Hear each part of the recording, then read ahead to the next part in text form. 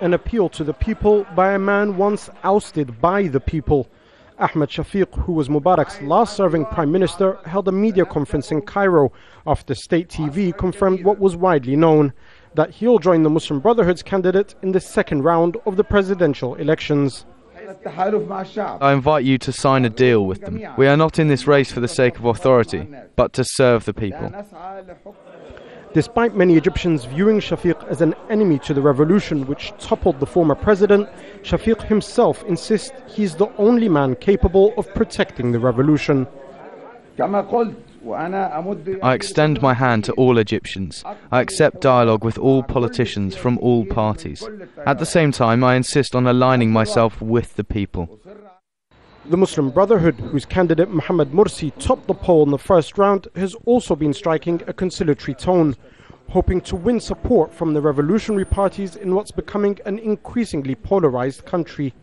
I think the election is going really well. We had observers here, Jimmy Carter and others, so they obviously went well.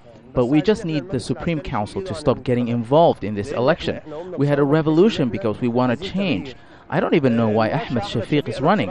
I honestly don't. Egyptians have to vote for Mohammed Morsi. We can't have Shafiq as a president. We were hoping for a better result. Shafiq and Morsi are pretty much the same as far as I'm concerned. What has Shafiq done to this country?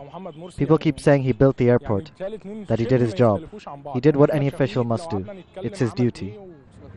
But as the political horse trading gathers pace, a third candidate, socialist Hamdeen Sabahi, who appears to have missed out on the runoff, is now disputing the preliminary results. He wants the courts to investigate irregularities, including vote rigging and bribery. Political maneuvering in the run-up to the next round of voting is crucial.